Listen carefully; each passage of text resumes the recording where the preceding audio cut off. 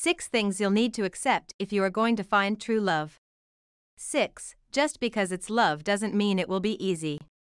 Love isn't something that comes easily. You're still going to have ups and downs. Things are not always going to be perfect.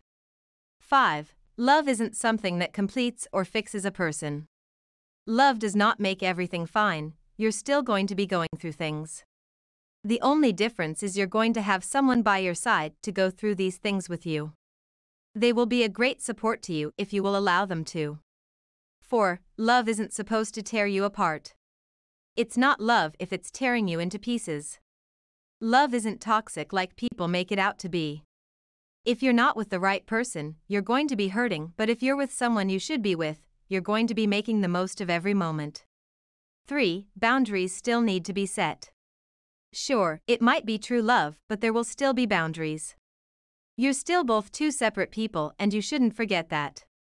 At the end of the day, you will always have your differences on some level. 2. Things are not always what they seem. Not everything is what it seems. You have to be willing to hear the other person out. Letting your anger get the best of you will only cause more issues than it's worth.